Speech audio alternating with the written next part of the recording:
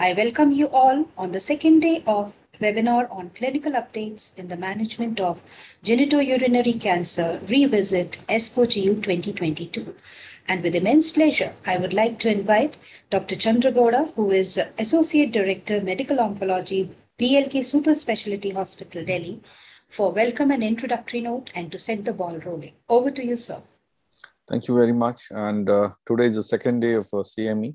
So, and we today will be mainly covering the urinary bladder cancer and some sponsor talks for HCC and renal cell carcinoma. And we all have covered exhaustively yesterday, and very nice talks we heard as far as the renal cell carcinoma and the bladder cancers are concerned. So, without wasting much of a time, I would like to invite Dr. Venkat, who is a great academician and has written books at this young age. So to start the next talk on what you can plan in neoadjuvant MIBC. So over to you, Dr. Venkat.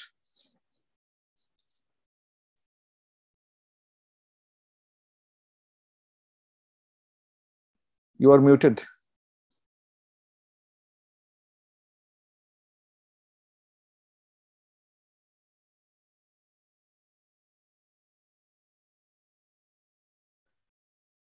So I am unable to share my slide deck. I am logging out and logging in again in a moment. Just give me a moment. Sir. Okay.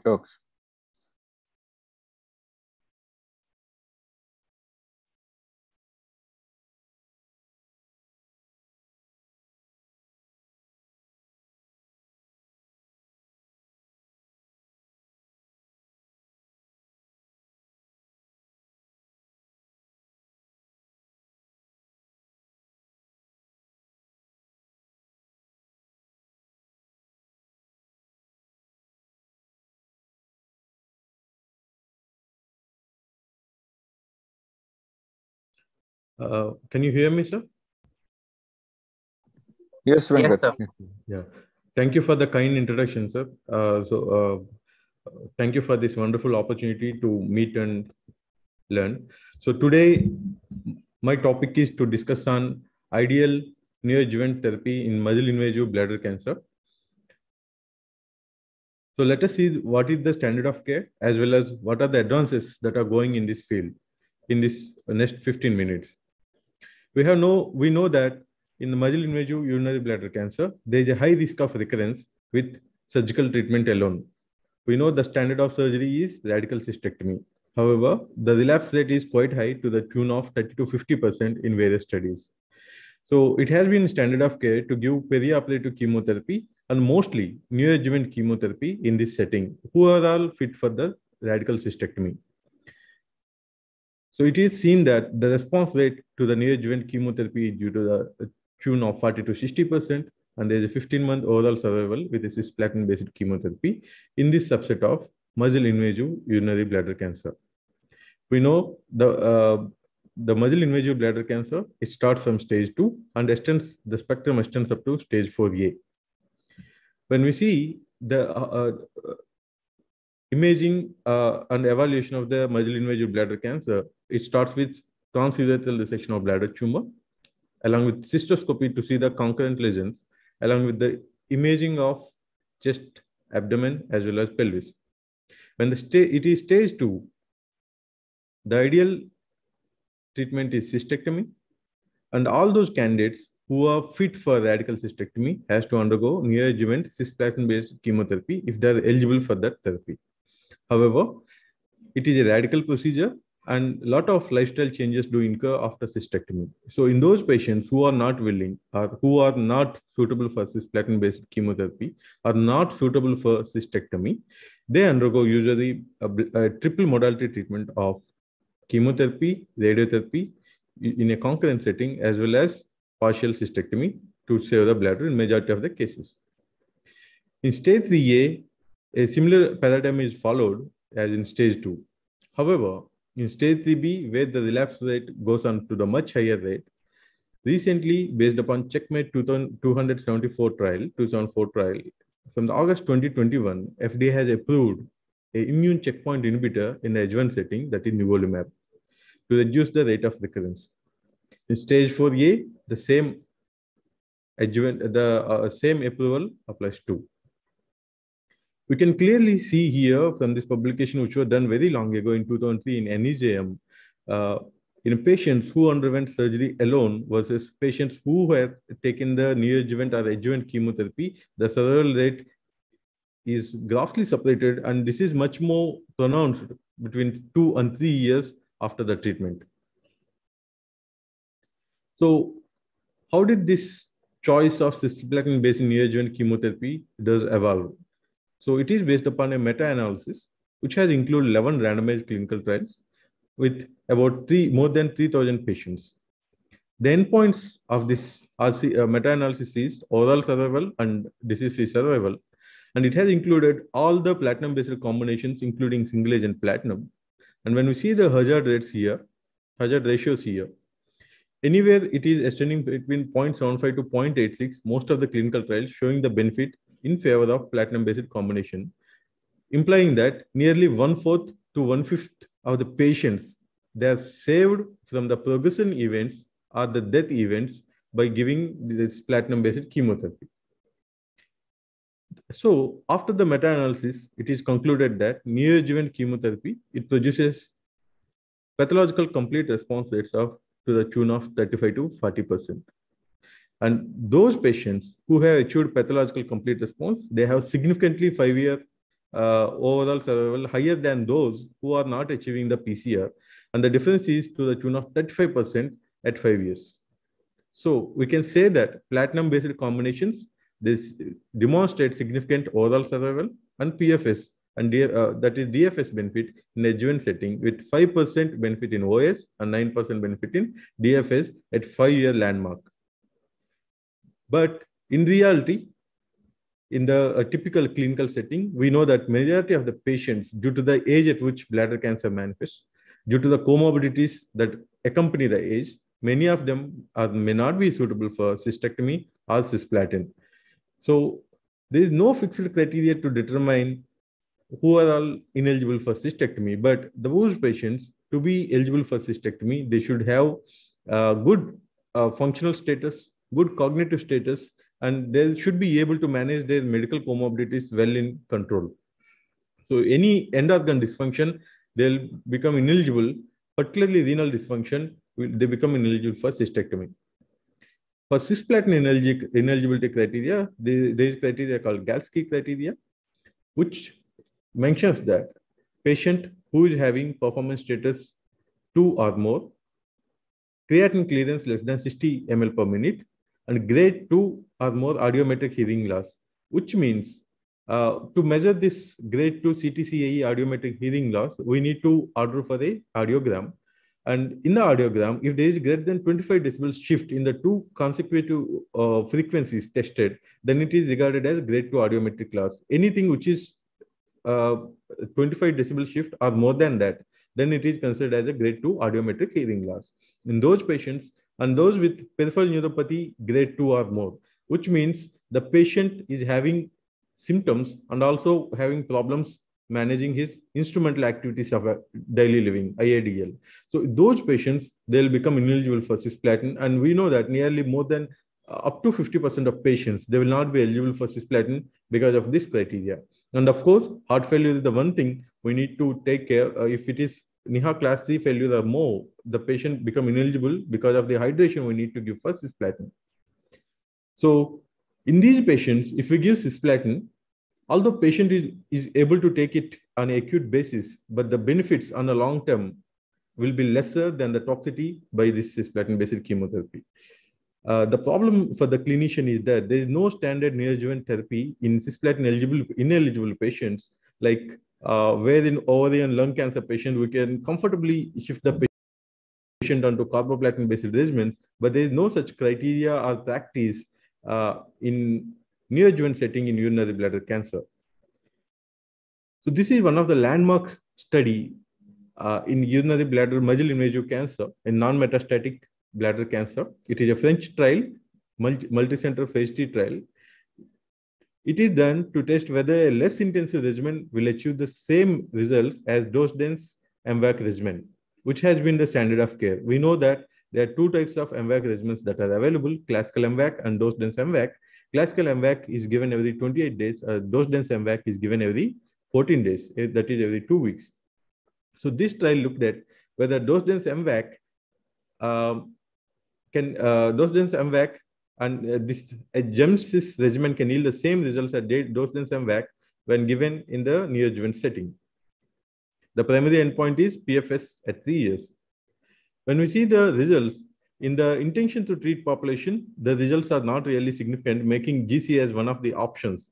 However, when we see the organ-confined response in patients who have achieved less than T3, pathological T3 N0, the higher rate of responses are seen with dose-dense MVAC compared to the GC. And also, recent evidence also shows that 3-year PFS is definitely better with dose-dense MVAC than GC in terms of PFS. So in those patients who are eligible, who are fit, particularly in those nodal involvement, dose-dense MVAC is still the preferred regimen compared to GC. However, in patients who have a borderline PS, maybe GC is still an option. So apart from the chemotherapy, do we have other options? Because it is era of immunotherapy, we know that immunotherapy has seeped into the bladder cancer scenario quite a long time ago in the form of atezolizumab. However, it is withdrawn for pembrolizumab, etc. But some of the drugs have been withdrawn for the trial outcomes. But is there a role in the neoadjuvant setting for these checkpoint inhibitors? So these are this table indicates all the trials in various combinations as a single agent in combination with, as a dual agents in combination with chemotherapy. Let us see briefly about these ongoing trials, because these are going to be standard of care in the future. So how can we integrate CPIs into the muscle invasive bladder cancer treatment? It can be by using them as single agents or doublets or by combining with chemo. And they can be used in the neoadjuvant, followed by surgery, neoadjuvant setting, perioperative setting, and adjuvant setting, as well as in those patients who want their bladder to be spared from radical cystectomy also. Let us see the trials that are testing a single agent checkpoint inhibitors in the neoadjuvant setting. There are two trials testing in this setting, atezolizumab in the ABACUS trial, pembrolizumab in FUSE-01 trial. The primary endpoint is pathological CR in both the trials, followed by cystectomy. When we see the interim results, the final results are not yet announced. The median event-free survival rate is not achieved in the intention to treat cohort in the FUSE-1 trial, which is really good. And we can see here that 1 year EFS is 84.5%, which is really hopeful. In the ABACUS trial, pathological response to neoadjuvant atezolizumab at 1 year RFS is 79%, which is also comparable to the chemotherapy. These are the trials which are checking for the CPI doublet, checkpoint inhibitor doublets, Ipi-Nivo combination, and pathological response rates are to the tune of 46%, and durva-tremelimumab combination 35%, durva-tremi for only 2 cycles 37%. So this is the next set of trials which are looking at a combination of chemo plus CPI in the neoadjuvant setting, and we can see here the chemotherapy regimens that were tried are the less intensive regimens like GEMSIS in almost all the trials, are GEM single agent also, and pathological response rates, they're almost always greater than 40% to the up to 50%. So these are the two trials which we which need a special mention, which are using the chemo plus CPI in the phase 3 setting. One is Niagara trial, two is Energize trial. In the Niagara trial, the agent used is durvalumab plus chemotherapy, and once the surgery is done, adjuvant durvalumab is given. In the Energize trial, there is one more new therapy, new checkpoint inhibitor. In fact, it is a new type of immunotherapy that is being tried. So in one of the arms, along with the nivolumab, the IDO inhibitor, indolamine deacetylate inhibitor, is being used along with the nivolumab, and in the adjuvant setting, nivolumab and IDO inhibitor is being continued. The name, it is a scientific name and it is not a commercial name. So with the amount of checkpoint inhibitor that is being used, so most of the medical oncologists, obviously they are concerned about the level of toxicity also. And when we can see here, it ranges anywhere between 15 to 25%. That is nearly 1/4 of the patient, they might have grade 3 or more side effects which is a little bit of concern, definitely. But with a real world experience, we'll get to know what are the specific side effects in these settings. This is one more interesting study called EV103. EV is not an electric vehicle. It is enfortumab vedotin. It is a multi-cohort study, which in combination with pembrolizumab is being tried. It is also checking for the cisplatin ineligible chemotherapy. So this is really a trial that can make a difference. We know that enfortumab vedotin is already approved and is being used in a metastatic urinary bladder cancer. So how does it act? It is a antibody drug conjugate. It targets a nectin-4. Nectin-4 is a transmembrane protein which is involved in the cellular process associated with oncogenesis. When it is inhibited, the adhesion between the two adjacent cells is affected, and so the cellular growth as well as metastasis can be progressed. So whenever nectin-4 is targeted by this enfortumab vedotin, there is a release of this drug called monomethyl auristatin E, and which lead to the cell cycle arrest. So this is looking at the pathological complete response and overall response rate in this trial. And it is an interesting trial because this is a chemo-free regimen, which is a combination of targeted therapy and checkpoint inhibitor in cisplatin ineligible population, who are accounting for nearly 40 to 50% of population who are receiving cystectomy. So these are the ongoing trials for immune checkpoint inhibitor and radiation. I'm not going into details because they're the code names. So what we can expect in the future? What is the evolving treatment paradigm for the muscle invasive bladder cancer? We can see here, whenever there is a muscle invasive bladder cancer, immune checkpoint inhibitors, they may seep into the almost every setting from the stage 2 to stage 4A, and immune checkpoint inhibitor plus BCG might be the first option instead of only BCG. And if there is a BCG unresponsive, we can go for the other immune checkpoint inhibitors in the second line and beyond. In the neoadjuvant, the last minute to conclude, please. Yeah, sure. So in the neoadjuvant and adjuvant settings, the combination of chemo and pembro, which are showing a really good response rates and pathological complete response rate, might change. And also they might seep into this population who do not want to undergo cystectomy. And of course, we have seen the trials testing for the population in cisplatin ineligible population. So in the future, maybe we can better select the population to choose these costly therapies based upon the classification being given by the Cancer Genome Atlas, where we can expect more and more responses by better selection of the population. So to conclude, cisplatin-based neoadjuvant chemotherapy is still the standard of care. However, in a patients who are cisplatin ineligible patients, there is no standard chemotherapy. So there comes the role of immune checkpoint inhibitors. There are some questions that need to be answered. What will be the long-term survival data? Only time can answer that. Thank you so much for this opportunity. Thank you, Ankit, for a nice and lucid presentation covering all the aspects and what is going to come in the future. So only one question, that is in the neoadjuvant setting, the IO plus chemotherapy, it has not worked in the metastatic setting.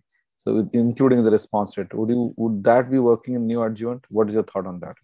So because here, anyway, patient will undergo surgery. So the endpoint is a little bit different in form of pathological complete response. So the combination is showing impressive PCR rate. So it might be the setting in which it matters. Okay, thank you.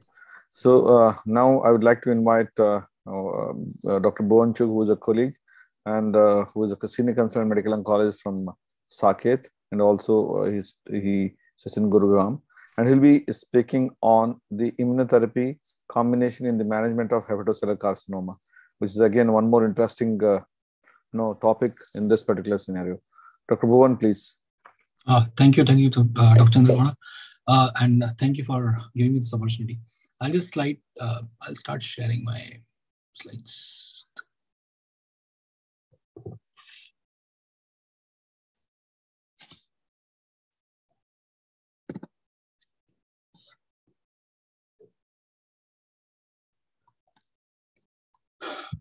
Hi, so the topic given to me was IM-Brave 150, and it's basically the use of atezolizumab and bevacizumab in the first-line hepatocellular cancer. And I understand it's a genitourinary conference, but then it's a Roche-sponsored session, and the slides have been provided by the Roche. And I am rather privileged to speak about this, drug doublet, because I think it's the most exciting era when it comes to the IO or immune checkpoint inhibitors, and especially in the hepatocellular cancer, when we have, it was more of a considered as a recalcitrant disease. And now we have this exciting data with atezo-bev, and I think I'll share a little more about it. So, what is the rationale of combining atezo and bev? I think we all understand that more and more of malignancies, especially the hepatocellular cancer, there's obviously a lot of immune suppression involved in it. The moment there is a cancer antigen release, then cancer antigens are being picked up by the dendritic cells, and they are further presented to the T cells, and the T cells traffic them to the tumor, and then that's why they cause the destruction of the tumor. So why and how this came through was that it was observed that there was a spontaneous regression of the tumors in the hepatocellular, which possibly was carried out by the immune system. And it was also seen that the tumor infiltrating T cells were found in more than 50% of the HCC patients. And that's where this hypothesis that, if you could give immune checkpoint inhibitors should help in the HCC. And then the combination of atezo-bev was made. And I think there's a rationale behind it, because what it has been seen that bevacizumab is, it promotes dendritic cell maturation. It also normalizes the T cell, or it normalizes the tumor vasculature, thus helping, the increased infiltration of the T cells, increased infiltration of the T cells. And then there is decreased activity of the immune suppressive by the bevacizumab. And as we all know, atezolizumab is a PD-L1 inhibitor, and it helps in, it allows the T cells to act a little more than what it would normally have. So that was the biochemical, or that was the molecular rationale. Now this is the clinical rationale. So there was a phase 1-2 trial in which atezo-bev was studied as single arm, and then there was phase 1B kind of arm in which atezo-bev was compared with atezo-mono. There was atezo-bev arm and there was an atezo-mono arm, and there's a good amount of substantial data in atezo-monotherapy, and that's what gave origin to the randomized phase 3 trial of IM-BRAVE 150. In the IM-BRAVE 150, there were two arms, atezo-bev compared with the standard of care, the sorafenib at that time. So the patients, it was a well-designed trial, and the eligibility was that the patients had to be locally advanced and metastatic unresectable HCC, which most of us see. They should not have received any prior therapy, and it was a multi-center trial. That centers are present all over the world. The subset analysis was macrovascular invasion and extrahepatic spread, and the baseline AFP were divided into less than 400 or more than 400. And the patients were randomized 2:1, with the atezo being 200 milligram 3 weekly, and bevacizumab 15 milligram per kg 3 weekly, and sorafenib 400 mg BD.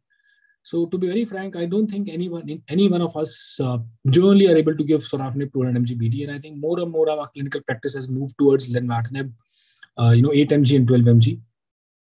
And to be fair, I don't think we are able to give Bev 15 also. However, in a significant number of patients, we are able to escalate to that dose.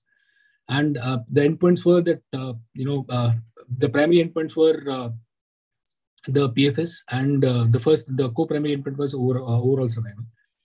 So now the IM-BRAVE 150, the baseline characteristics were well matched in both the arms.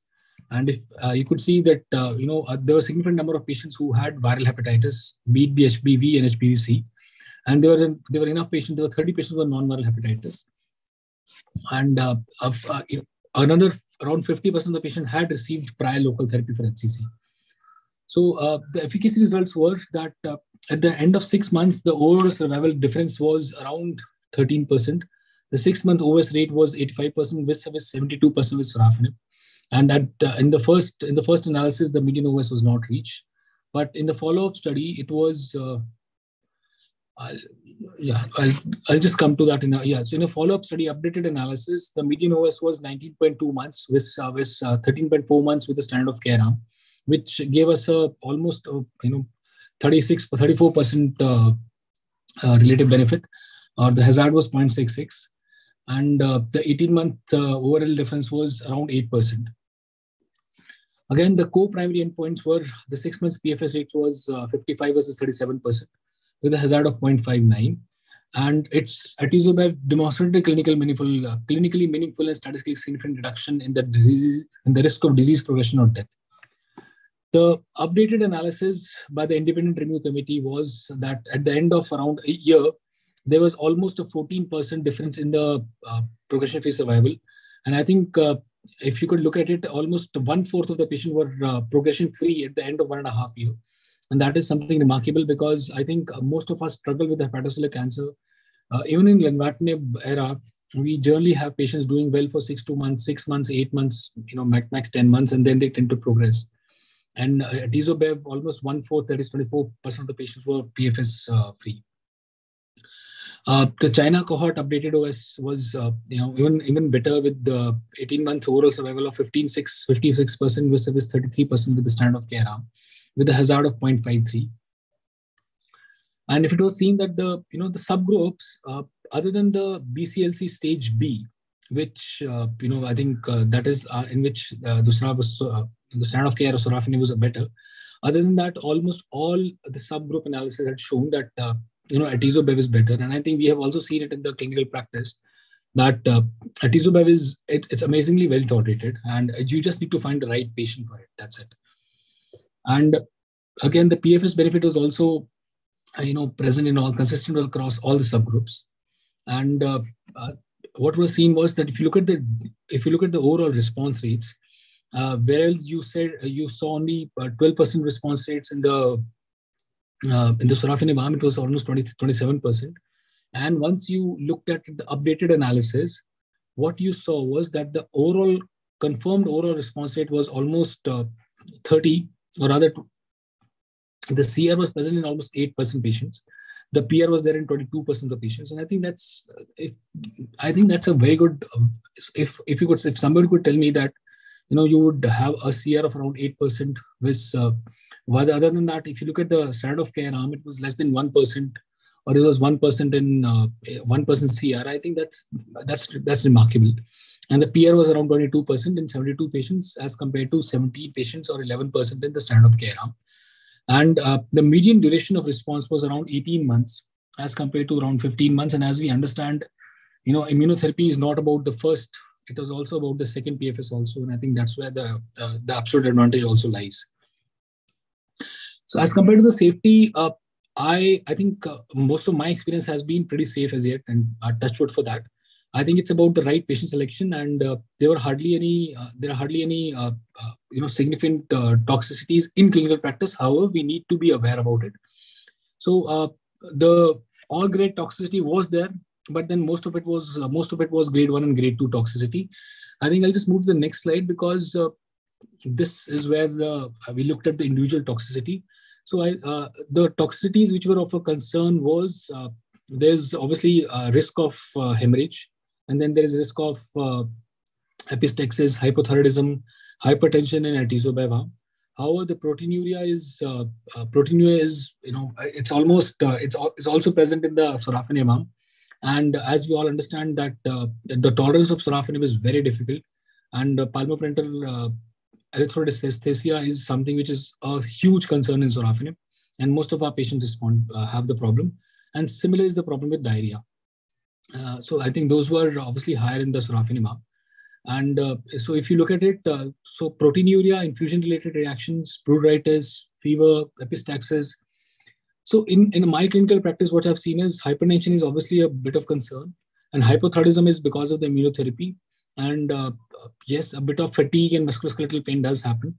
And I don't think I've been using sorafenib in the recent practice. If there is a problem, I end up using lenvatinib, and which obviously the problem is with the hypertension and a bit of fatigue.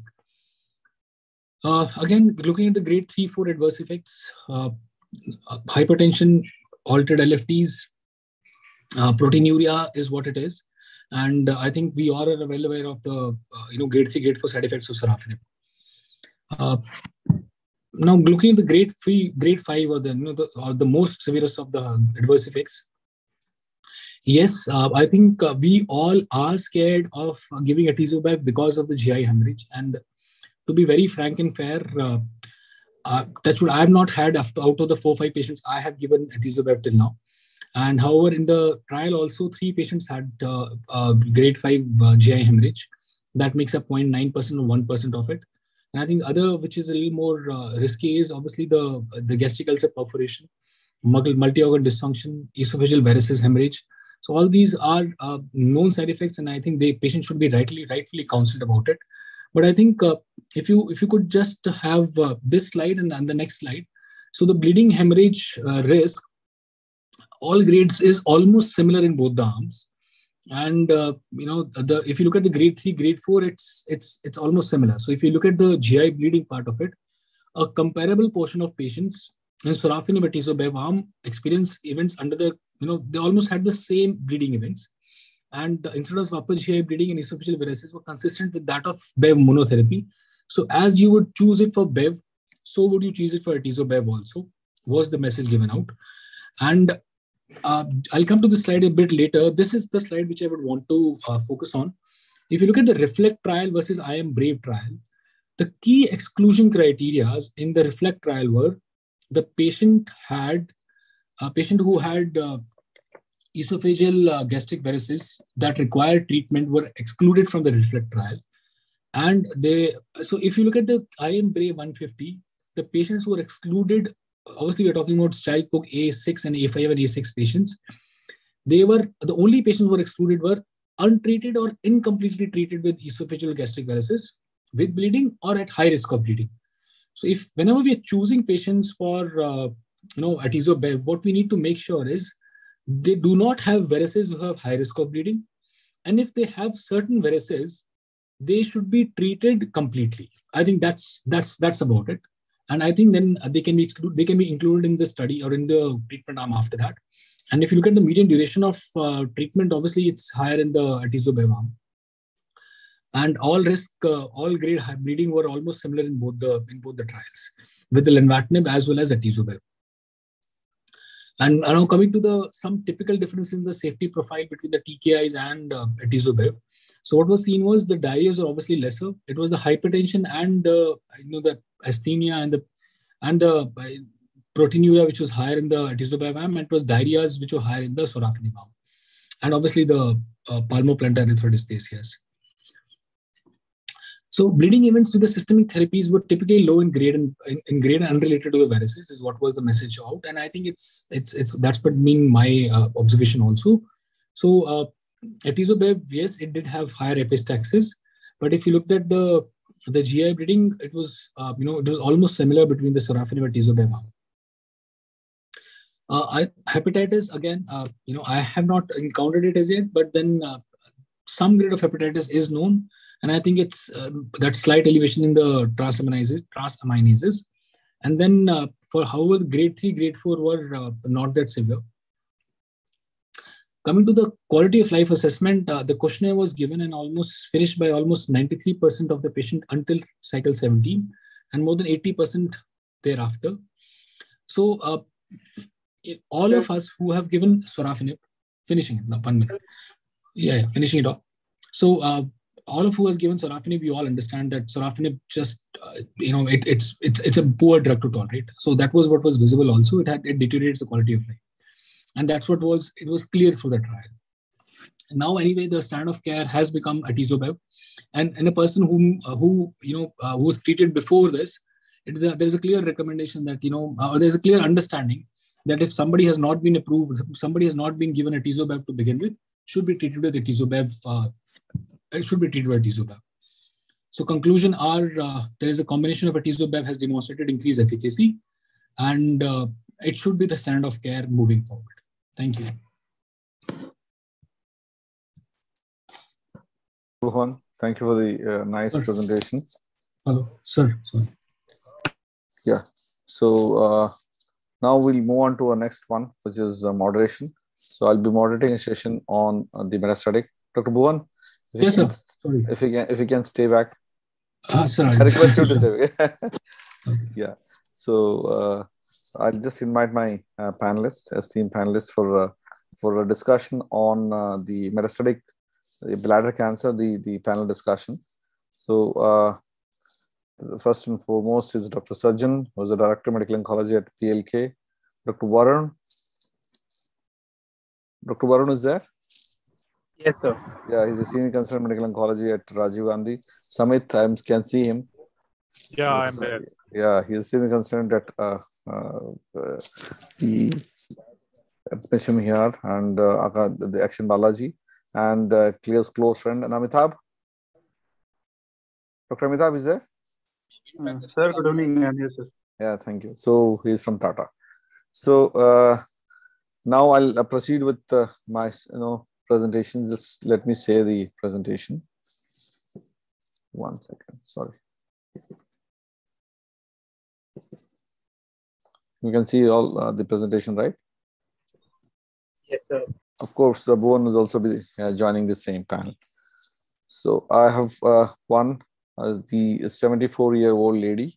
So she is actually, though this was shared thing, I have one patient who is going on. I could not prepare that, hence I'm just preparing presenting this case. So 74-year-old lady who's with a good performance status, is a smoker, and there's no personal family history of cancer. She presented with persistent back pain, painful and frequent urination, hematuria, and weight loss.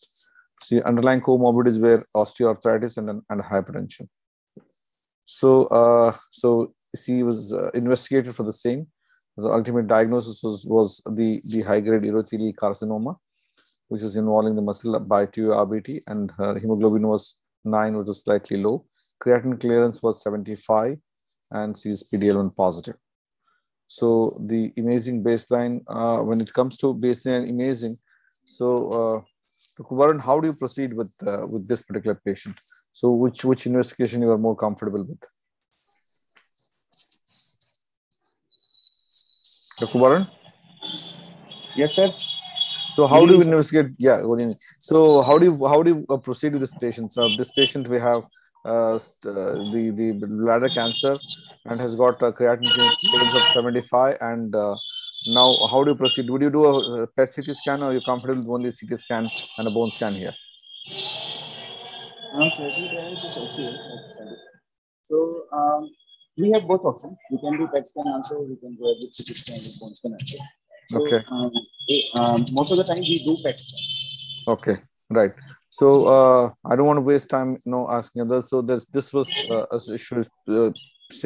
showing a multiple the lung metastasis, and it was a final diagnosis of urothelial carcinoma with lung and bone metastasis with the GFR of 75, ECOG PS1, and hemoglobin low. Dr. Amitabh, how will you proceed now when it comes to a treatment modality? With this scenario, how do you proceed? Sir, considering he's elderly and he's a diagnosed case of metastatic urothelial carcinoma with lung and bony metastasis, next step will be to assess whether she is eligible or not. You can see she is having a GFR more than 70, and you haven't mentioned regarding neuropathy, so you can assume that she is not having a neuropathy and her cardiac functions are okay. So in that case, she is an ideal candidate for palliative intent chemotherapy with either gemcitabine plus cisplatin plus zoledronic acid, or dosed as MVAC plus zoledronic acid. Would you feel she'll be tolerating dosed as MVAC in this age? Yes, sir, definitely, because even the tolerance of dosed versus conventional. Okay. So there is not much difference, and outcome is obviously better in dosed arm. So which one you do if you're given an option of dosed MVAC versus gemcitabine in metastatic, which one you prefer? So gemcis is preferred, considering ease of administration. Okay. So Samit, is there any different thoughts? If suppose this patient is not platinum eligible, what different would have done in this patient? So the patient is not platinum eligible. I would go for an immunotherapy upfront for this patient. Okay. And that could be either atezolizumab or can be pembrolizumab. Okay. That would be my choice of therapy if the patient is platinum ineligible. Okay. So Sajjan there, Sajjan. Yes, Chandra, I'm there. So if you plan for immunotherapy, would you order PD-L1 status in this patient, or what's your thoughts on that? So, yeah, I would order PDL1 for this patient, but yes, the first choice might not really depend upon PDL1 positivity. Okay. Right. So, Bhuvan, if you were to use the immunotherapy versus only non-platinum combination, you have seen that a patient, which one you are comfortable with, immunotherapy or non-platinum combination upfront? Dr. Bhuvan? Not there. Sajan, you can take it. Suppose if you've been asked to whether the patient is not offered, are you comfortable using a non-platinum chemotherapy here versus immunotherapy upfront? So I'll be more comfortable using immunotherapy rather than a non-platinum chemotherapy. Okay. So simply because of the tolerance, or how do you place it? So yeah, tolerance is one issue, and apart from that, I think we don't have any other agent which will actually be. I'll be more as an alternative to platinum ineligible patient. Any other chemotherapy regimen which will really work well in this situation. Okay. So, Amitav, any thoughts on combination of immunotherapy plus chemotherapy in the first line? So, what is your thoughts on that? Sir, what about carboplatin in place of cisplatin? Like, we can do that also or not? Sir, is this question for me, sir? Yeah, Amitav. I'll come back to that question, Varun. What you do was, I remember that, and I'll just come back to you later on that. So, yeah, that's for you, Amitav. Yes, sir. So surprisingly, this combination of chemo and immunotherapy has failed in urothelial carcinomas, in contrast to other lung cancer, other carcinomas. Okay. So obviously, my choice will be either immunotherapy or chemotherapy, not the combination one in this setting. Right. So it's Varun's question. So why not gemcitabine carboplatin? Samit, would you take that? So are you comfortable using the carboplatin in lieu of cisplatin?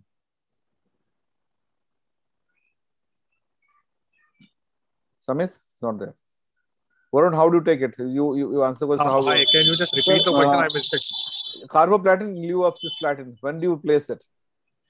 I think both are equally good options. If the patient has poor GFR, patient is somebody who you cannot give enough of fluids and maybe having an ototoxicity or a neuronephrotoxicity. So I would go for a carboplatin. It's a decent choice. Okay, thank you. So Varun, where other than that, where do you place it, Varun, by yourself? Yes, sir, same. Like most of the time, if you can't give cisplatin, so we first give carb. And obviously, we can discuss with, about immunotherapy also, but we will not emphasize. We start with Gemca. Even there is a problem of tolerance, then we will go for immunotherapy. Okay, but suppose if the GFR is less than 60 and it's more than 30, that's one more condition where you can use cannot use a cisplatin, where you can use carboplatin. And this is what we discussed. The cisplatin based regimens preferred. We discussed about dose dense MAC versus gemcitabine cisplatin and gemcarbo. So this all has been discussed, and the preferred regimen in the metastatic setting would be a gemcitabine cisplatin for the valid reasons that we gave.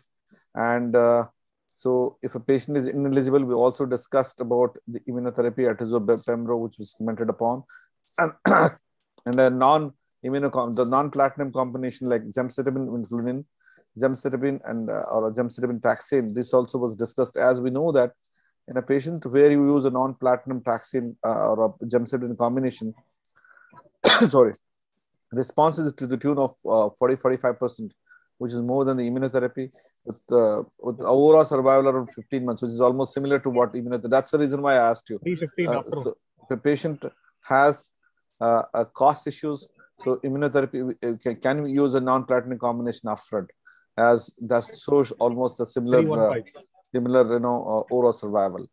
So this was the baseline the scan of the same patient with lung nodules. After 6 cycles of chemotherapy, he achieved a partial response. Now, after achieving a partial response post 6 cycle, Amita, how do you proceed with this patient? Sir, since she has shown a very good response to initial baseline chemotherapy, and considering If finances are not a restrictive factor, then she is a candidate for maintenance with the avelumab as per the data. Right. I think completely agree. If you would have a progression, for example, after 6 cycle patient has progressed, so what would have been your choice? Dr. Chandru, I just like to ask the panelists. Sujan. I have one question. Okay. So normally, if it is like platinum ineligible, like first thing is that we make it cisplatin ineligible. But if the patient is platinum ineligible and finances are not an issue, what do people prefer? Because if finances are not an issue, I'll prefer a single agent immunotherapy. So do other panelists also believe the same, or they have some different opinion? We'll start with Amitabh. How do you take this question?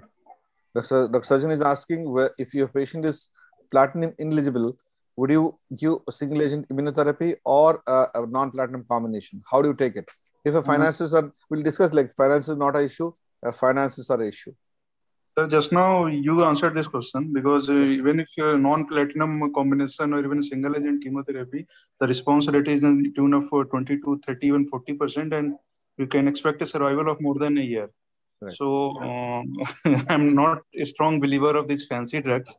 So still we can start with chemotherapy and subsequently we can add immunotherapy, even the PS deteriorates. So that's my take, because it's very difficult to use chemotherapy in subsequent line than to use chemotherapy in the first line. Okay. Dr. Samit? Samit is not there. Yeah. So my choice in platinum ineligible will be immunotherapy up front. If the patient is non-affording, then I'll have to discuss with the patient probably.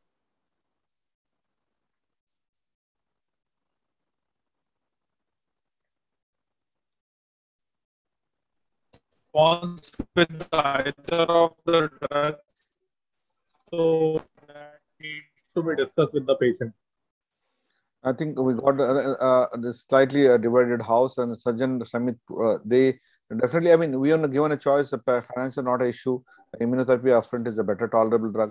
I just put a question because we had discussed earlier as well. Well, if the response and everything is the same, so why to waste the resources after? That was a contention to ask that question. I think nobody is wrong or right in this particular regard. So start with immunotherapy upfront as you have data to support it, and non-platinum combination because we believe probably it is the same response and the survival. That was the thing.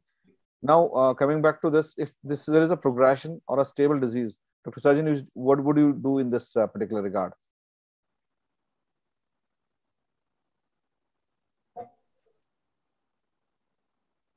Dr. Sajjan? Chandru, there is some signal. What is the question? Okay. If this patient after 6 cycles of chemotherapy has a progressive disease, so in a partial response available maintenance as we have data, if there were to be a progressive disease, how do you take it? How do yeah. So Dr. Chandru, like because this patient has been first exposed to chemotherapy, which is either mostly platinum based chemotherapy. Yes, gemcitabine 6/6. This is platinum. Cisplatin or carboplatin, whatever has. Yeah, and there's a progression of disease. Yes. So I would like to go to second line because if the patient is able to tolerate platinum, then we could either go to kind of a CMV kind of a regimen where we could give 3 drugs, or I could also go to a single agent nab-paclitaxel. So I'll be more happy to go to a chemotherapy depending upon whether single agent or 2 or 3 drugs based upon the patient's performance status rather than go to immunotherapy. Also, one more thing which I like to add is like at that point in time, I also like to have the CPS score. If the patient has got a CPS score which is good, then probably more than 10%, I might be inclined to still use pembrolizumab because these are the patients who might still respond to immunotherapy, irrespective, because we don't have that data with the pembro in the platinum ineligible, or platinum patient who have responded, or progressive. So these are 2 options which I might explore. Fair enough. I think I completely agree. So if a patient is progressive second line chemotherapy depending on the tolerance or immunotherapy, so whichever is best. Because what I asked with avelumab, whether the patient has responded or not, it can also be used in the progressive disease because we have a data on that as well. So only who respond well to chemotherapy, the avelumab has seen some survival advantage. So this is what we had a patient who was given avelumab first line maintenance. We all have cases to share. And this is what the gemcitabine and platinum ineligible combination has resulted in. The 6 months of response with the vinorelbine gemcitabine, and overall response rate was almost 63% of this combination, with over a year of survival. This is one more combination of gemcitabine paclitaxel. The response rates of, you can just see, 54 to 70% with survival of 13 to 16 months in the non-platinum drugs. So this is one which just highlight why we should use a maintenance avelumab in the first line instead of using probably the chemotherapy first or a progression. Then I mean, probably this is the reason why it was there. So though their inter-trial combination comparison should not be made, the overall you can see this particular combination has better TFI, the DFI in terms of the survival as well as the PFS compared to other combinations like different IO followed by chemo and all that. So this is why the FDA has approved the Pembro and atezolizumab with the PDL1 as marker in the frontline setting, where the patient is not platinum ineligible. We need to have, as surgeon pointed out, you know, to have a CPS scoring to use Keytruda or atezolizumab. So we have still an unmet need in the first line, and then that's when a lot of patients would fail early. Now we have maintenance setting. The maintenance is for avelumab, and this is how the first line, second line things have come up. So the switch therapy, as was talking about, and if a patient progresses on second line, Amitabh, how will you take it? If a patient has progression on the second line, is there anything that you can do? So theoretically, yes, but practically it's very difficult because 2 drugs are approved, which are FGFR and another drug which is monoclonal antibody and chemotherapy conjugate. But I don't think either of the drugs are available in India. So theoretically, if the PS is still preserved, we can try with either any third-line chemotherapy like this vinflunine or whatever is available versus best supportive care. And one more thing is upfront metastatic. If there's any FGFR patient, if you do it, or if you send it to us, we have some trial going. Surgeon, it's already on. That trial is on, na? The FGFR in ineligible bladder cancer in the second line. Dr. Chandru, that trial is not still with us, but yes, very soon we'll have that trial. Yeah, so that's one thing where we do an FGFR inhibitor in the metastatic UC. If you have any of those patients, they can send us to us. In fact, Dr. Chandru, I'd also like to add that this is a really fascinating era for FGFR inhibitors, because for Langi also there was a one agent which has got approved. Even here we got FGFR inhibitors approved for us. So correct. I think that's kind of one thing which is on a really fascinating time for. Hopefully these agents come to India soon, but they will get a lot of. In fact, KRAS as well as FGFR inhibitors too. I'm really very excited. Absolutely. So, Varun, how to take where do you place enfortumab vedotin? It was making a lot of news, and now all of a sudden, I think is it going to stay, or what your take on that particular drug? Sir, pardon, please repeat the question. Enfortumab vedotin. Sir, I don't have any experience with this. I mean, nobody has it because it is to be imported. So still, I feel because if there is no other option, and if patient is this condition is there, then obviously I would tend to use this drug in these type of patients. But we'll see. But how a patient will tolerate it. I think we have the evidence for post second line where patient has received prior 2 lines, and then the third line you can use it. It's a good drug to be tried, and this is Javelin trial, which has a survival advantage. One of my patients initially started 7 months down the line. He continues to be in complete remission. He's 70 plus years. Gem carbo he received, and then ultimately he's on maintenance. So how does it matter, Dr. Amitabh, if your patient, we put him on avelumab maintenance? Suppose a upfront patient has the gemcitabine cisplatin or carbo. Does that matter, or you still use it? I don't think it will matter a lot, because it is altogether a different drug, whether whatever chemotherapy regime you are using, it's not likely to have any significant impact. That's why even the trial is GMC, the data is extrapolated for approval with dose and Sembec or any other combination of these. Yeah. So I think, would you use if you have used upfront non-platinum combination? That's If a patient has, yeah. I think just out of box questions. Suppose a patient achieved a response and is in complete remission for that matter, non-platinum. Would you use available maintenance or some sort of immunotherapy?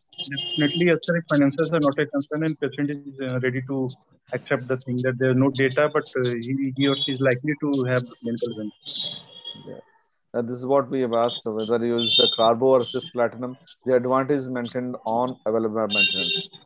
I think this is what we have done. And then this also, we have already answered this question. So, so post available maintenance, third line we already discussed as the panel was talked about the enfortumab and anti-FGFR inhibitor and sacituzumab, which also can be used in this particular line. With that, I come to an end of this panel discussion and thank all the expert panelists for the valued time and opinion. Thank you very much. With that, I'll end my panel discussion and move on to our next one. Thank you, sir. Thank you, Chandru. Thank you, Doctor. Thank you. Thank you, sir. Thank you. So, without wasting, then I'll just move on to the last two presentations that we have for today. So, I would like to invite Dr. Akhil Kapoor, who is an assistant professor in medical oncology from Tata Memorial Hospital, Varanasi, to deliver a next lecture that is first-line maintenance treatment in locally advanced or metastatic urothelial carcinoma. So, Dr. Akhil Kapoor, please.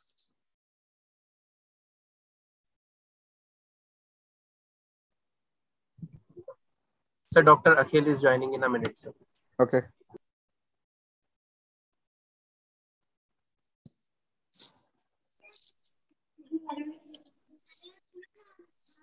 ये गाड़ी का नाम है टाटा का।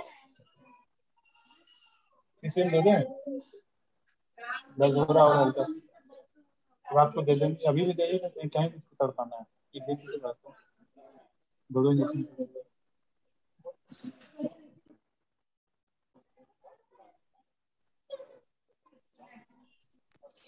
So, good evening, everyone.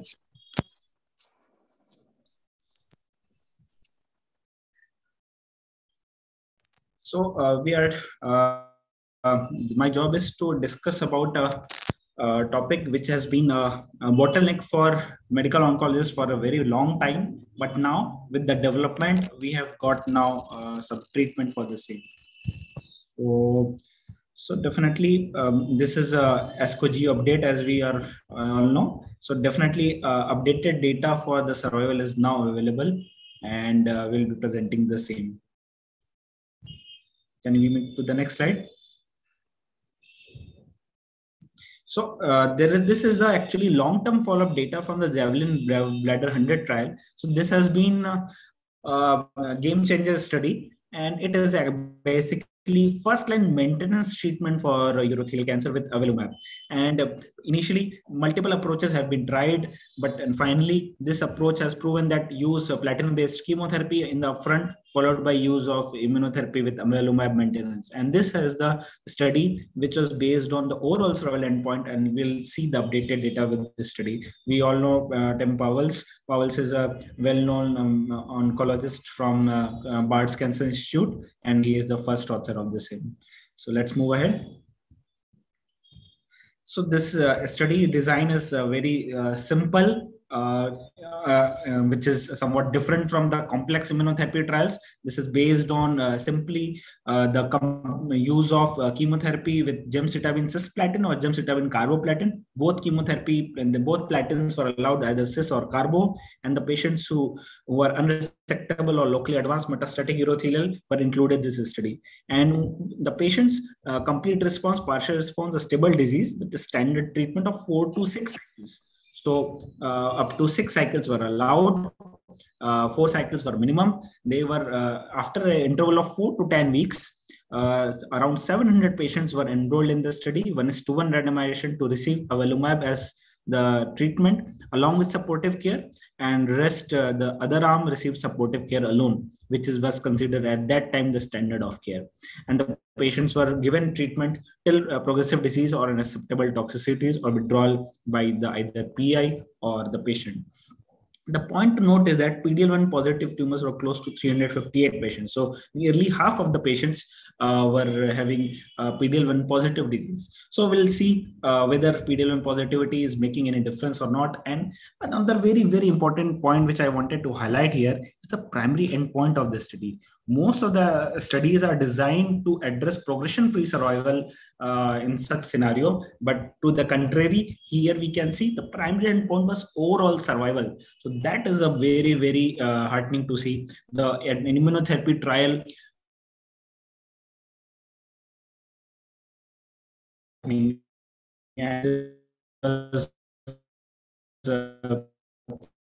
included all randomized patients. Also, PD-L1 positive was included and primary analysis population.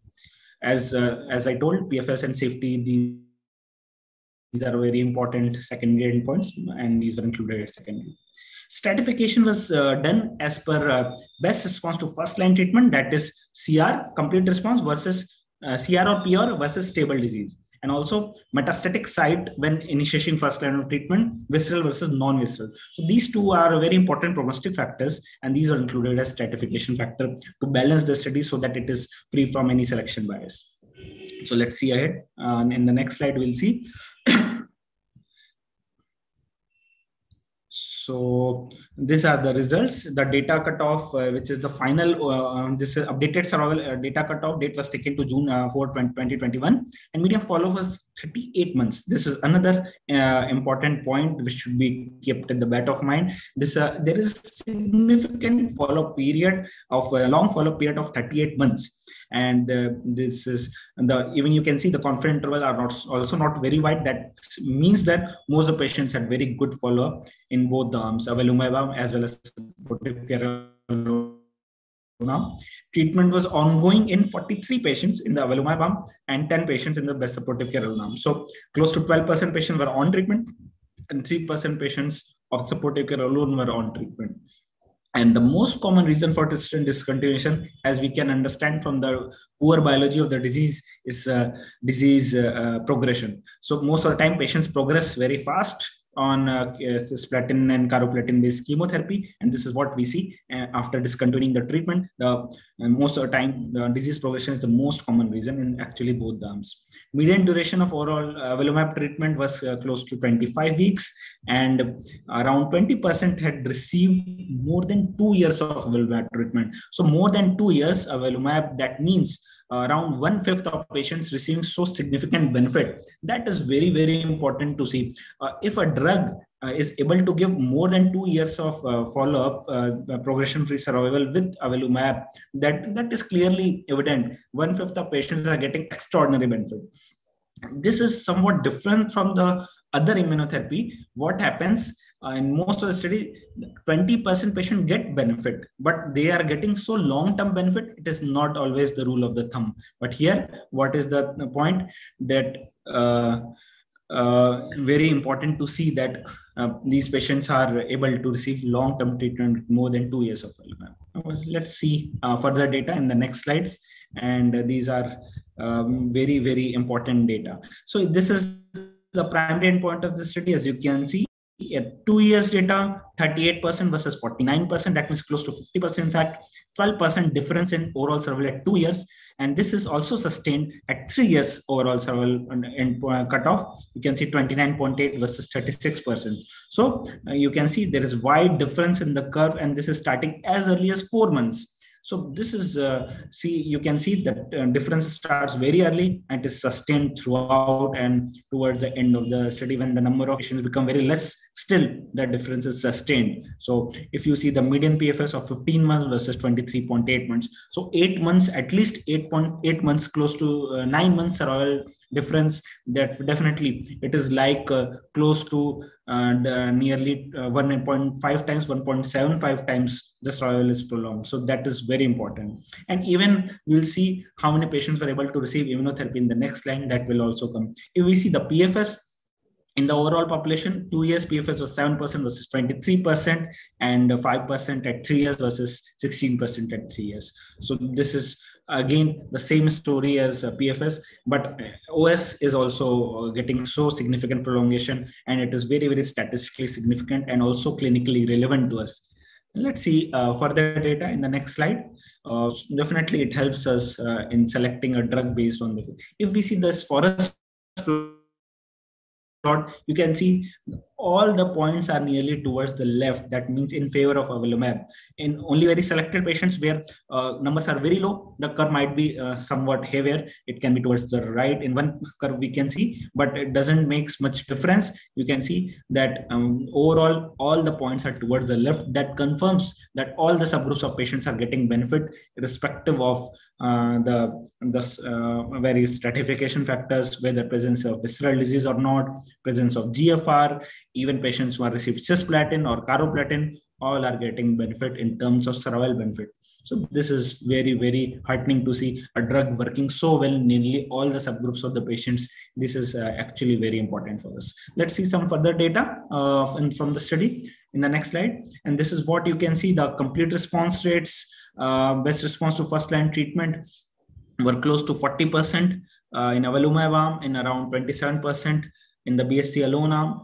And patients with partial response were again 19.2% in avelumab, with BSC it was 12.8.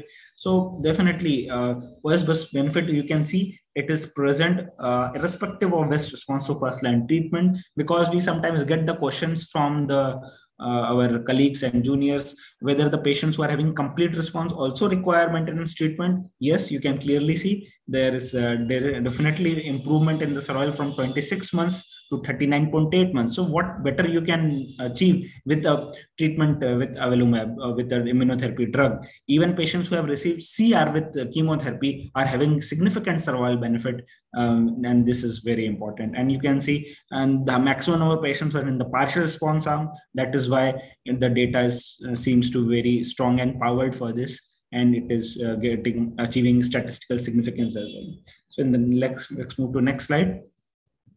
So, but the message is very clear. All the patients are getting benefit. If you see patients who, what was the further treatment which was given subsequent anti-cancer therapy, this is also an important point to understand and receive, that patients who were in the best supportive care alone arm, 53% patients receive PD-L1 inhibitor in the next line. So that means this is not a chance derivative. What happens if the patient is on supportive care alone arm? Most of the time, a significant number of patients will drop out and they will not be able to receive the next line of treatment. That is the main concern, and that is why we want to start the treatment before the patients become so sick and they progress so badly that they are offered only supportive care. But in this study, this is the benefit. With avelumab maintenance, we are able to take care of that as well. And even in supportive care alone, more than 50% patients received PD-L1 inhibitor, and FGFR inhibitors were offered to close to 3% patients. And ongoing drugs, as I told, ongoing treatment in avelumab was close to 12%. So this is very, very important for us. Let's move to next slide. So to conclude, the long-term follow-up from the Javelin bladder trial, with more than 2 years in all patients follow-up, as I told, it continues to show prolonged overall survival and progression-free survival with avelumab first-line maintenance versus supportive care alone. And overall survival, as to be remembered, is close to 50% in the avelumab arm at 2 years, and it is close to 38% in the supportive care alone, making a difference of close to 12% at 2 years. And 2-year PFS rates were also significantly improved from 7% to close to 25%. So that is another big data. And if we are counseling the patients, such data is actually very important while we are counseling. Otherwise, patients might not understand the benefit, because sometimes medians are misleading in case of immunotherapy. But here the medians are also very wide. But in some immunotherapy trials, median is somewhat misleading. But 2-year database percentage are usually important, and what we can see here, 2 years progression-free survival 7% versus 23%. If you are reporting to a patient, mostly the patients, if having resources, definitely will agree to the same. And also, as I told, overall survival patients receiving more than 50% patient in supportive care are receiving immunotherapy. So don't think that subsequent treatment will alter the outcomes, and it is what we are able to see. And that's, if we see the long-term safety data of avelumab, it is a very standard one, around 20% of patients receiving more than 2 years of treatment, and a low rate of discontinuation due to treatment-related adverse effects. And no new safety signals were identified from this data.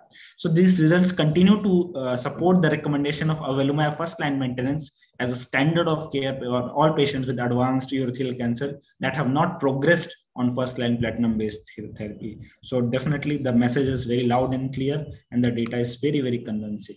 So I think this was the last slide. So this is, let's see some subgroup analysis data. This is in the Asian patient subset. This is important because every time we in the trials of lung cancer and other cancer, we try to see how our patients have done, how Asian patients have done. Let's see the data from this study. This is actually a subgroup data from the same study, Javelin Bladder 100 study from Amito et al. Next slide. So this subgroup analysis was done because around 21% patients were Asians, and baseline characteristics, as you can see, these are also very well managed between the two groups, the two treatment arms. So this is very, very real, and even the subgroup data for Asians is also very fine. Next slide. And we are happy to see that there is a separate Asian subgroup analysis which has been separately presented in the ASCO, and it is useful. Again, you see, though definitely these are a smaller number of patients, so the data study might not be powered enough, but you can clearly see the median OS difference seems to be the same as in the overall population, that is 18 months versus 25 months. And here definitely the confidence interval will not cross, will cross 1 because the data is smaller, and the 95% confidence interval will be wide, but still the median values help us to understand that the overall benefit seems to be similar. And it is the PFS data again, the separation is curves are wide very easily, 1.9 months versus 5.6 months. So it's a huge difference, three times improvement in the progression-free survival. Next slide, please. So definitely the data is very, very strong. And if we see the toxicity in Asian patients, grade 3 or more adverse effects were seen in 44% patients versus 16%. 16% patients in supportive care alone are also having grade 3 or grade 4 toxicity. This is understandable because these patients will develop anemia and other toxicities like pyrexia, vomiting. These might occur. And definitely maximum important side effects, grade 3-4 adverse effects with avelumab, if you see, it is close to 10% with anemia, and increase in amylase levels, grade 3 is close to 5%. And others are small numbers, grade 3 adverse effects are small numbers. And if this is any grade adverse effects, this will total somehow to be somewhat high, but that is not making a difference in terms of clinical toxicities. And adverse effect leading to death was small, only 1.4%. Let's move ahead. So this again concluded that their safety is good and consistent with the overall population. No new safety signals, and efficacy was demonstrated in the Asian subgroup as well. The data supports even in Asian patients. So with this, I think we can conclude here. Next slide. And this is, ARIES trial data from the ARIES study. This is a first line in PD-L1 positive metastatic subgroup. This is another subgroup which we wanted answer. And this is subgroup analysis from the ARIES trial gave us some highlights that whether use of avelumab maintenance in first line PD-L1 positive patients is having giving any difference. And patients who were given avelumab maintenance with 10 mg per kg, and were given avelumab treatment with 10 mg per kg. This is first line avelumab data. The patients who are unable to receive treatment with any platinum, that is the ARIES trial. So this is a different from the trial of Javelin trial, where it was used as a maintenance treatment. This is the first line avelumab data, And this data is also for cisplatin unfit patients. And cisplatin unfit, we are aware, PS2 or PS2 EGFR less than 60, grade 2 or worse peripheral neuropathy, and previous cisplatin for neoadjuvant or adjuvant treatment with progression within 6 months. So basically, definition of cisplatin refractory disease was followed. Let's move ahead to find the slides. And this is the primary endpoint. This is actually a phase 2 design. So median overall survival is close to 10 months after a median follow-up of 9 months. And patients alive at 1 year was again very significant, 41% with median PFS of 2 months. As I told, in phase 2 studies, immunotherapy medians might not give us the best answer, and we need to see how many patients are getting survival at the particular time point. Among 71 PD-L1 positive patients, the differential PD-L1 expression has been evaluated by CPS, and the patient, 56 patients had CPS of more than 10%. And definitely the median was 13 months for patients with CPS more than 10 compared to 7 months to those with CPS less than 10. So again, the role of CPS is coming when the patient is seeing first line treatment, and this is not so maintenance treatment. So it's very, very important. OS difference was seen. This happens, this is seen with our immunotherapy trial again in some cases. And this is proof of concept for the same as well. Let's move to next slide. This is the waterfall plot, which helps us to estimate that more than 50% patients are getting decrease in the size. So this is really important, and you can see from the waterfall plot, and the safety is very similar from all the trials. Adverse reported events in around 5% or more. Let's see further.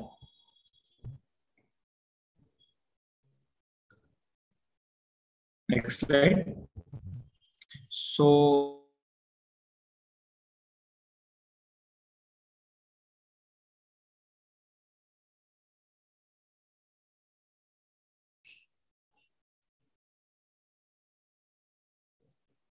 yeah, so just to conclude, first line avelumab maintenance reported activity in patients with advanced urothelial cancer unfit for cisplatin-based treatment, overall response rate of 22%, disease control rate of 43%. The ARIES trial clearly showed that patients with CPS score more than 10% had maximum benefit, but the survival difference was not so much. And patients who had dismal prognosis, but use of avelumab led to a significant improvement in the same. So next slide.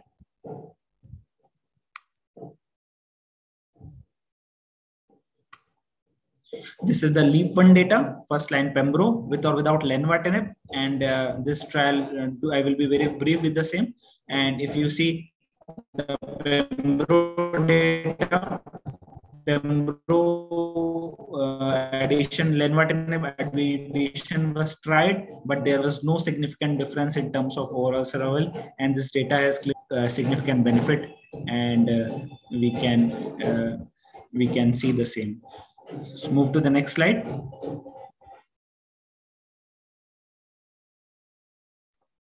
So this, as I told, addition of lenvatinib did not show any anti-tumor activity, additional anti-tumor activity to pembro alone. That is why this is not further being considered. So I think as I exceeded time, I will stop here. Thank you. Thank you, Dr. Akhil, for a nice presentation, and it's exhaustively covering the options in the first line maintenance and platinum ineligible patients, and beautifully elucidating the available where to use, where avelumab fits, and in all patients. Now, the last topic of the day, and I would like to invite my colleague, Dr. Abhishek Raj, again a great academician, and to take it forward regarding the immunotherapy options in advanced RCC. So, Dr. Abhishek, please. Thank you, Dr. Chandra. We are coming to the end of this symposium. Congratulations on an excellent symposium, sir. So I will not take much of the time because, the Indian festival, Indian Premier League has started. So we all need to go back and watch those games. So I'll start sharing my screen.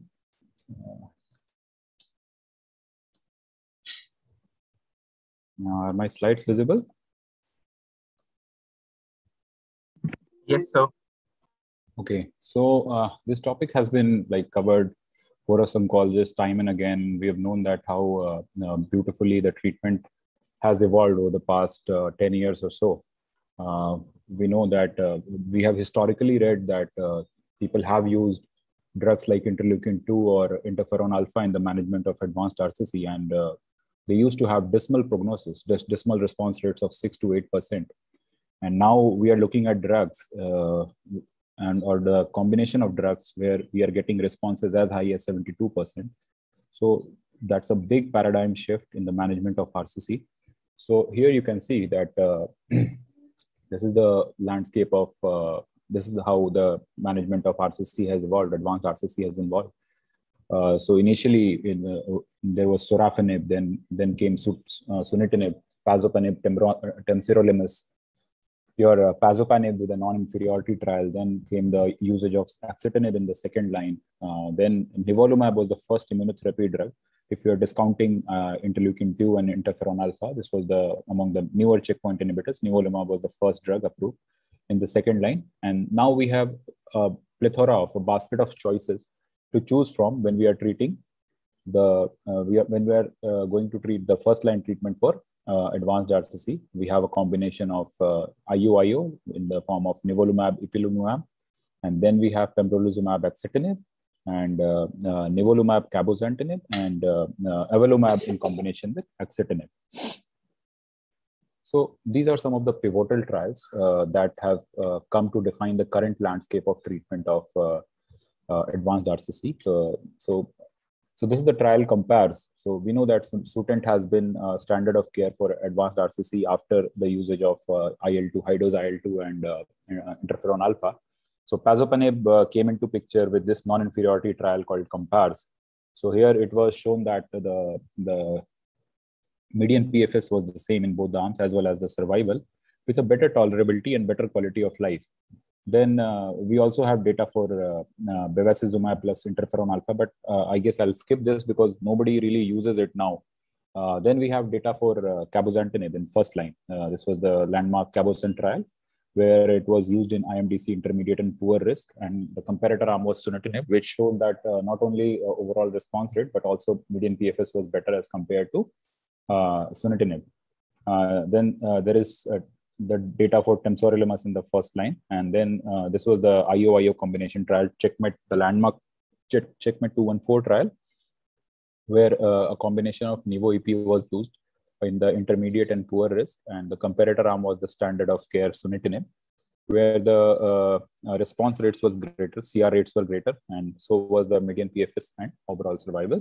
So the different immuno-oncology strategies in first-line treatment of RCC is a combination of IO, which is nivolumab and ipilimumab, and then there is a combination of IO plus TKI. So the various trials are your Javelin Renal 101 trial, which combined avelumab plus axitinib, and the comparator arm was sunitinib in almost all these studies. Then Keynote 4 to 6, after the combination of nivo-ipi, this was the second trial which got FDA approval. This tested the combination of pembrolizumab, axitinib. Then we have most recently nivolumab and cabozantinib, and then lenvatinib, pembrolizumab. This was the clear trial where 3 arms were compared: lenvatinib, everolimus, lenvatinib, pembrolizumab, and sunitinib. So we'll mostly be focusing on the Javelin trial and some of the more intricate aspects of that trial. So here we can see that we are comparing the 2 trials, this Checkmate 214 and Javelin Renal 101 trial. So in the combination IO arm, we can see that there is this PFS suppression is happening quite late, while in the Javelin Renal 101 arm, the curves of the 2 are separating very early. So as less as 2 months, with a median PFS of avelumab plus axitinib was 13.3 months versus 8 months in the sunitinib arm.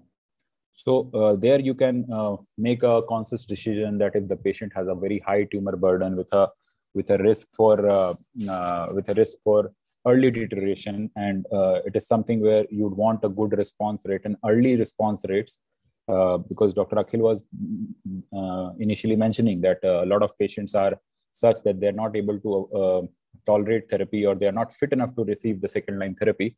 So that can happen here, that if the patient deteriorates very early, or it might not give us chance to introduce TKI in such patients. So there probably you can use this combination of IO plus TKI, where early separation of the PFS curve is happening.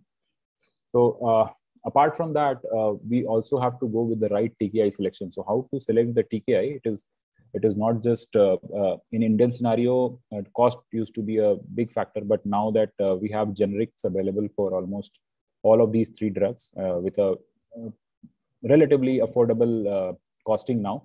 So that thing has gone out the door. And we mostly focus on the toxicity, quality of life, the ability to maintain dose intensity. That is where probably axitinib comes into picture, that out of the three drugs that we are using, if we are using in the recommended dosage in the various trials, I think axitinib is probably the one associated with the best quality of life, the least side effects, and the least discontinuation rates. So axitinib is an ideal TKI because it has a selective and potent VEGF inhibition, so less off-target inhibitions and less side effects. And this label dose is 5 mg BD, and a lot of patients are able to tolerate. And in case of any combined toxicity, the half-life of axitinib is much short. So if you're stopping the drug and if you find that, okay, the patient is improving, you'll probably attribute it to axitinib rather than the IO arm. So you can see here how some of the side effects are quite common, like for TKI and these checkpoint inhibitors, hepatitis can be common, diarrhea can be common, hyperthyroidism can be common, arthritis and rash. And some of the unique toxicity we already know. So you can see the half-life of axitinib is 2.5 to 6 hours, while for cabozantinib, lenvatinib, and sunitinib it is quite high. So axitinib reaches a stable level in the blood within 2 to 3 days of the initial dose. Due to short half-life of axitinib, the plasma concentration rapidly decreases following treatment interruption. It's a very highly selective TKI with relatively fewer off-target effects. It mostly works on the VEGFR1, VEGFR2, and 3. While sunitinib, cabozantinib, lenvatinib, they work on other receptors as well. And that is why there are more side effects to those drugs. So this is the Javelin Renal 101 trial. This is the trial design. So they included treatment-naive advanced RCC patients with clear cell component. So they only included the patients who had clear cell histology. And these were good performance status patients, and they were randomized to avelumab 10 mg per kg IV Q2 weekly plus axitinib 5 mg in the standard dose, 5 mg twice daily. It was compared to the standard dosing of the sunitinib, and the primary endpoints were the progression-free survival and overall survival in patients with PD-L1 positive tumors, and key secondary endpoints were PFS and OS in the overall population. And additional secondary endpoints were overall response rates, time to response, duration of response, and safety. So if we look at the PFS in the intention to treat population, so this was 13.3 months versus 8 months in patients who had advanced RCC, while OS data was still not reached.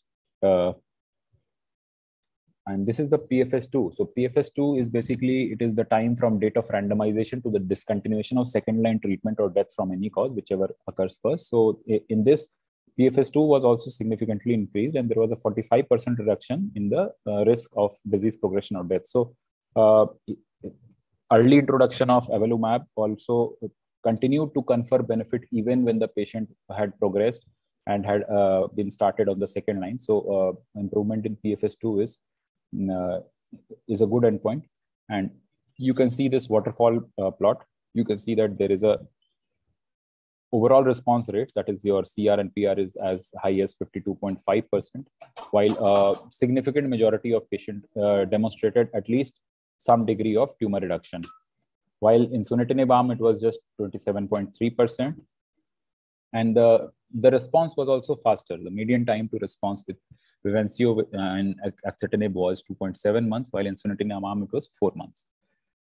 You can also see that probably the side effects, the rate of side effects, the various grades of side effects was almost similar, and there was no new alarms that were raised in combination arm. So this is these are some of the key points, that the patient had a longer median PFS with a consistent PFS benefit, and benefits in the subgroup analysis. Benefit was seen in all the subgroups, irrespective of, based on the PDL status and all prognostic risk factor. Response rates was better, as well as it was faster, and there was a lower discontinuation rates, and the corticosteroid use to manage the side effects was also lesser. So this is the overall survival cross-trial comparison. You can see that most of these IO arms are doing slightly better as compared to the sunitinib arms. Although a cross-trial comparison should not be made, but here is something we'll talk about safety of the doublet arm in various trials. So you can see that in the Javelin arm, the rate of steroid use, high-dose steroid use was 11.1%, while in Nivo-IP arm was very high. We know that combination IO therapy generally is associated with much more severe immune-related adverse events. So the rate of steroid use is much higher. Even in Nivo-Cabo arm or the pembrolizumab axitinib arm, the usage of steroid was higher. Even the discontinuation rates were just 3.5% of either drug, was just 3.5%, and then pembroaxitinib was also 6.3%. The discontinuation rates were much higher in patients who were treated with nivolumab cabozantinib. The reason being, cabozantinib is quite toxic. It is associated with a lot of side effects. Same goes for lenvatinib, pembrolizumab. And there was some degree of dose reduction that was also there in all the arms, while it was probably the least for pembrolizumab axitinib, followed by Javelin. So if we see the subgroup analysis of the various trials, you can see that the CheckMate 214, here the patients did not respond. The favorable group patients did not have a favorable hazard ratio for OS. Similarly, even for PFS, it was not there, and response rates was also less in patients of favorable group RCC. While in the Javelin Renal 101 trial, the patients, even in the favorable risk groups, they did respond, and there was a beneficial hazard ratio for not only overall survival but also for PFS. So overall response rates was also higher in all the subgroups in the Javelin Renal trial. In the Keynote 426 trial, again, you can see that for overall survival in the favorable risk, IMDC risk, it is hazard ratio is 1.17, while for PFS it is 0.76. And in the CheckMate 9ER trial, again, for overall survival, it has not reached significant. It is not significant, while it was significant for the intermediate and poor. Similarly, for PFS, there was significance in all the arms. So this we have already discussed, the rates of discontinuation. So a question often comes, like we know that some of these newer therapies are going to give response rates of as high as 72%, like for lenvatinib, pembrolizumab, and even for the Javelin trial, we have seen that response rates are 52%. But what about if the patient does not fall in that category, or if the patient did respond and if he did progress on the first line IO, then what do you have to do to treat such patients in the second line? So like after the introduction of first line immuno-oncology drugs, it is really a difficult decision to make for us oncologists, that what next. But yeah, we can probably extrapolate the results of other trials or some of the previous trials of cabozantinib, axitinib, and we can make a conscious decision based on the patient's performance status, the patient's comorbidities, financial status, and things like that. So the various regimens available to us are your nivolumab, ipilimumab, the various other IO combination, IO-TKI combination, then the targeted therapies like cabozantinib, lenvatinib, everolimus, your axitinib, everolimus, pazopanib, sunitinib, and tivozanib.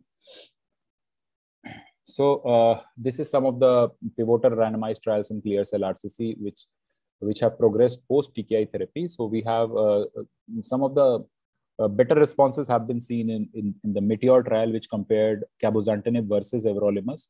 And you can see that in the second line or beyond, it had a better response rates, as well as the PFS was also improved, as well as the OS. In the nivolumab also arm, there was a significantly improved overall response rate, while median OS was improved by almost five months. And lenvatinib everolimus combination is also, it's a relatively toxic combination, but it does achieve a good response rates of around 43% even in the second line. And as compared to everolimus, it is achieving a median OS of around 25 months. So this also remains in carefully selected patients, you can use a combination of lenvatinib everolimus with a carefully watching the side effects. So this is the PFS curves for various drugs in the second line. This is the cabozantinib everolimus, where there is a nice separation of the curves for lenvatinib everolimus compared to the lenvatinib or everolimus. In the nivolumab, you can see that the PFS curves are not separating, but yes, we know that for most IO drugs, immunotherapy drugs can lead to, even if fewer patients are responding, but if they continue to respond for a longer time, the OS data can show that, okay, the OS benefit is there. So now this is a phase 2 study. This is a Keynote 146, study 111 of lenvatinib pembrolizumab after progression on previous IO therapy. We already have the first line data for lenvatinib pembrolizumab, but this is a trial where the patients have previously received, only 22 patients had not received any previous treatment, while no previous IO treatment was received in 17, and around 104 patients have previously received IO treatment for RCC. And median duration of treatment in such patients were 6.8 months. So here you can see that good number of patients have responded. Even in patients who were treatment naive, even in the patients who were treatment naive, of course, the response overall response rates were 72%, while IO naive patients, it was 41%, but it was TKI naive, it was 54.8%. So lenvatinib, and in combination with pembrolizumab, even in patients who have progressed on previous IO-based therapy, could be a decent option to use in the second line treatment. So there is no clear advantage of any combination, and these are some of the factors that you have to consider when you are choosing combination. Basically, what was the mechanism of action of the drug you used before, and the drug that you are going to use now. So somebody who has already been exposed to a TKI, maybe a combination, maybe an IO will be a good choice. Somebody who has already been exposed to IO plus TKI, I would probably be leaning towards everolimus, because it targets something else, some other pathway, combination of everolimus plus lenvatinib. And we always have to look at the toxicity profile of the patient. We have to look at the performance status and efficacy and safety. Thank you very much. Thank you, Dr. Abhishek, for your exhaustive and then very nice presentation, which is covering all the aspects of RCC. So with that, we come to an end of symposium from day one, and as we covered the majority of the urothelial and renal cell carcinoma, and today was more of RCC plus the urothelial carcinoma. So it was a great learning for me to listen to all the experts, and they're very good lectures from all of you. So I thank you from the bottom of my heart to take out time amongst the DG schedule to come and deliver a lecture and to be a part of this symposium. Thank you, everyone. Over to Horizon guys for the formalities. And I also thank you, sir. Thank you so much, sir. I also thank the sponsors for the event, all of them. So not really anybody else, so to be a part of this symposium. Thank you. Thank you, sir, and have a good night, sir. Thank you. Thank you, madam.